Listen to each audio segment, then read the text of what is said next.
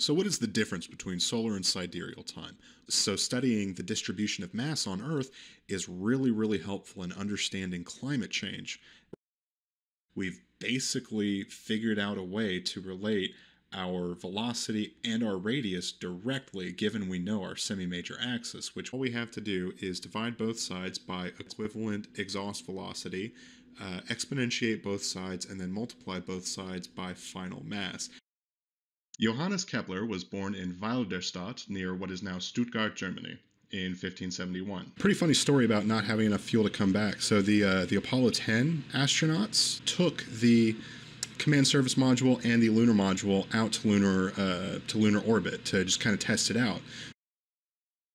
So let's start talking about the script. First, we import NumPy. Then we've got the code description up here, blah, blah, blah.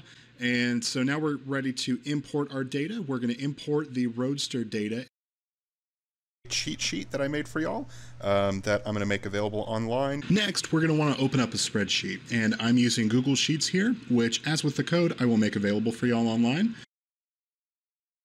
We are going to circularize our orbit by performing a Hohmann transfer.